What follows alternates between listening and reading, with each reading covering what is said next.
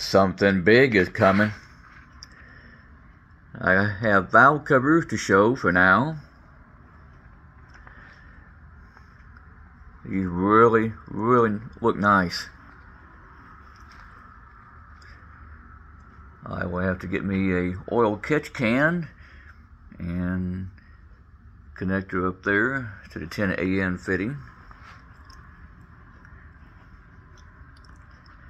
Also ordered the Granatelli red coil packs, rated 80,000 volts, and their spark plug wires, also in red color, with the optional boots, heat protection boots. Even though I don't have headers, play it safe. I don't want a burnt wire. Had burnt wires back in the 90s with a set of headers. No fun. But I have these to show for right now, and while you guys are guessing what these are for, I'm sure some of you know what these are, specific for a certain application.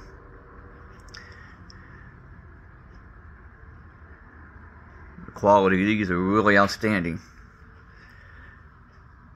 And while some of you have already guessed what this will be for, what particular application, now for the ones that don't know, these are specific for an application of the Magnuson 2650 supercharger.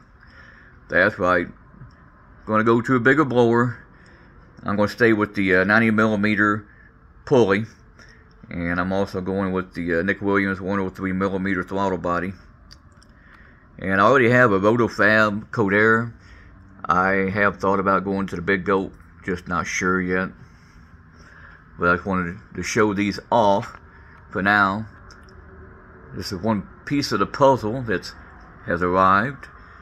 Still waiting on the Magnuson 2650. So hopefully here in the next couple of months, all goes well, I will have it and have it on the car. I'm not going to go for wild horsepower. But 700 to the tires, plenty. Still stay with the stock fuel system. I won't have to upgrade to like a DSX auxiliary pump. I just don't want to do too many changes to the fuel system. Really, any changes. Keep it simple.